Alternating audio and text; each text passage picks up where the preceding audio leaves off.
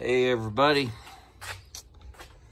The good news is I got the new turbocharger installed.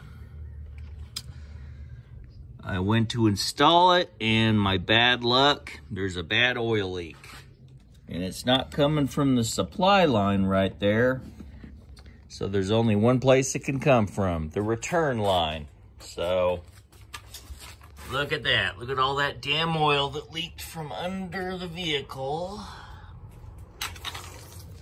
Look at that. All that oil leaked right there. So that tells me the return line is leaking.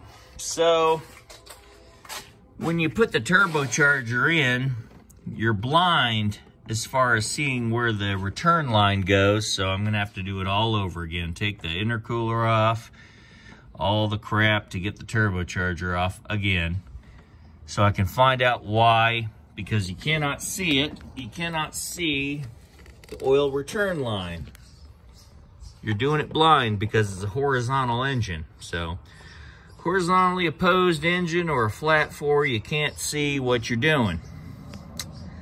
So I'm gonna have to take the turbocharger all the way off again and reline up the return line, which is a rubber hose with a metal line, and put it in all over again. So how disappointing. I get to the end of the job and big ass oil leak. So yeah, pretty unhappy about that because look at all the stuff that's in the way to get the turbo out.